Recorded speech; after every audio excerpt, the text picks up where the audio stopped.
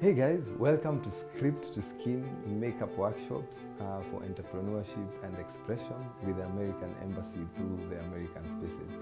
My name is Suki and I'm going to take you through all you need to know about makeup artistry. To be a makeup artist, you need to know what area of makeup artistry you need to get into. And this is so important because there are so many types of or subgroups of makeup artistry that you can get into. You can choose to become a film makeup artist. You can choose to become a makeup artist for TV. You can choose to become a makeup artist for theater. You can choose to become, a fashion or editorial makeup artist, and so many more. So you need to figure out fast. That's the first lesson, actually. You need to figure out what area of makeup artistry you want to get into. And this is not to say that any of them is better than the other, but it really requires some sense of, just you realizing what you're passionate about. I'm personally passionate about film makeup because I get a chance to tell stories with makeup. That's what I'm really, really passionate about.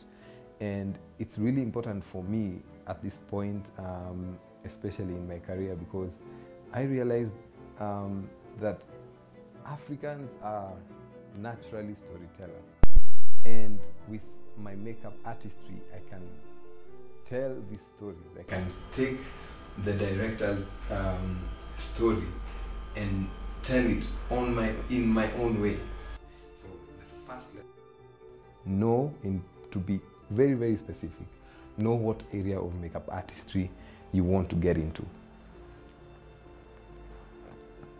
Now, be very specific with creating your portfolio, creating, images of the work that you want to get into, the work that you want to be hired for. And we will come to the part where we are discussing about your portfolio much later and your profile. So these pictures that you shoot and these videos that you shoot just to showcase your work will be like marketing tools for you, sending to your clients to tell them, hey, this is what I do.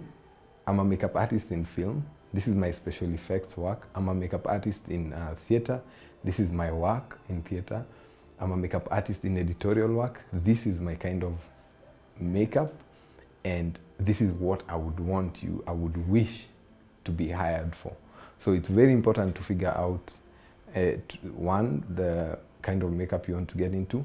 Two, get a showcase. It could be like videos, it could be shooting, photography projects that will act as, ways of you showcasing your work so that you can get more clients. And this is the introduction to this course.